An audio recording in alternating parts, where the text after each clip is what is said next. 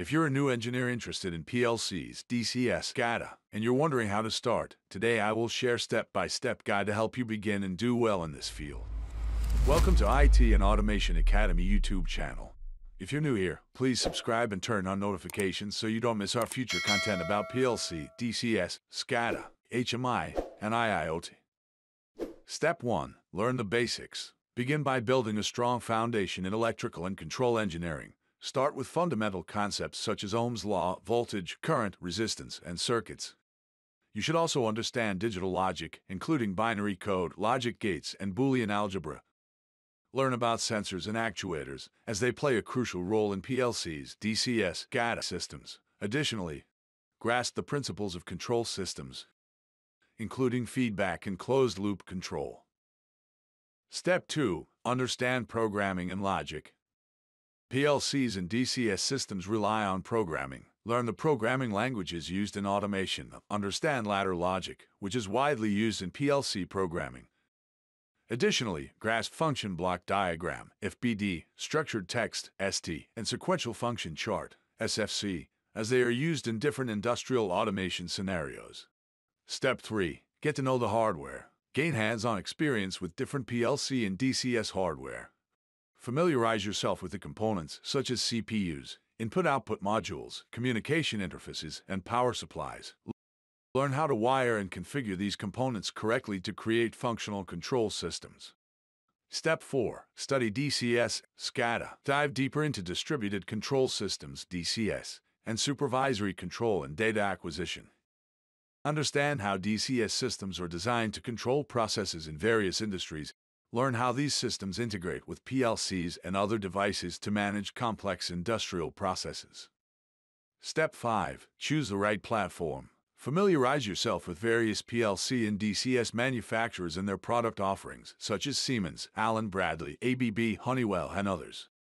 Explore SCADA software options like Wonderware and Ignition. Consider what's commonly used in your region and industry, as this can impact your job opportunities.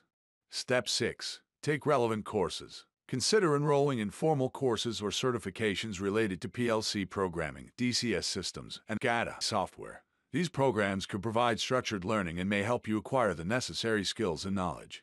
Additionally, explore online mentorship opportunities. If you're looking for personalized guidance, we do offer online mentorship, details on link on your screen. Step 7. Gain hands-on experience. Apply your knowledge by working on real-world projects, even if they're small or personal. Practical experience is crucial for developing your skills. You can build simple control systems or automate tasks at home to get a feel for the technology. Step 8. Stay updated. Stay current with the rapidly evolving field of industrial automation. Keep up with industry trends, new technologies, and advancements, as automation technology is continually evolving. Regularly follow relevant blogs, forums, and industry publications to stay informed. Step 9. Network. Attend industry events, seminars, and conferences related to automation and control systems. Join professional organizations, such as the International Society of Automation, ISA, or the American Society of Mechanical Engineers, ASME. Networking can provide valuable insights, connections, and job opportunities. Step 10. Develop soft skills. Improve your communication and problem-solving skills. In your role, you'll often collaborate with multidisciplinary teams and need to explain complex technical concepts to non-technical stakeholders. Effective communication and problem-solving are essential for success in the field. Step 11. Understand safety and regulations. In industries like oil and gas, power generation, and pharmaceuticals, strict safety protocols and industry regulations are crucial.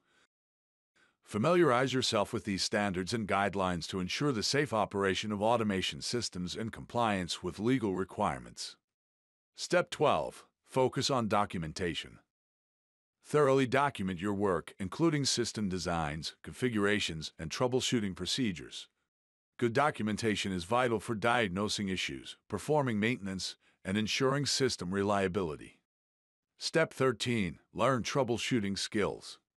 Develop strong troubleshooting skills. The ability to identify and fix issues in PLC, DCS is highly valued in the industry. Analytical thinking and systematic problem-solving will be essential in your role.